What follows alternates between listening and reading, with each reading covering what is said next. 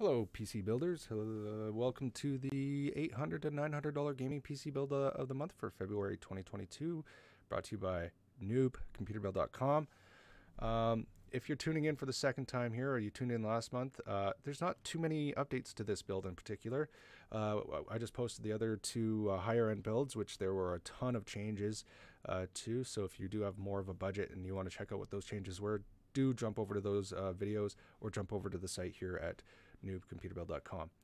But anyways, let's jump right into it. The $800 to $900 gaming PC build. Who's this for? This build's sort of for those who want to just get up in gaming. It's kind of a standard every person sort of gaming PC build. It's not overly powerful and it's not underpowered by any means. It's kind of, you can jump into 1080p resolution monitor or into 1080p games and play at fairly high FPS at high settings. If you want to go into 1440p and things like that, you might want to jump over to a higher budget or anything like that, or something like that. But this is kind of that every person sort of gaming PC build in my opinion. But let's get started. The CPU in this build is the Intel Core i5-11400. Great gaming PC CPU. $182.20. We throw in a cooler here, the Cooler Master Hyper 212 Black. Air cooler at $43.99 to cool this CPU down. Motherboard we have is the MSI B560M. Motherboard $89.99. The graphics card that really is the performance driver in this build is the MSI NVIDIA GeForce GTX 1650, $354.99. Memory we have is the Corsair Vengeance LPX 16GB kit, two 8GB sticks at 3200 MHz at $66.99. Storage is a Western Digital 500GB NVMe SSD at $49.99.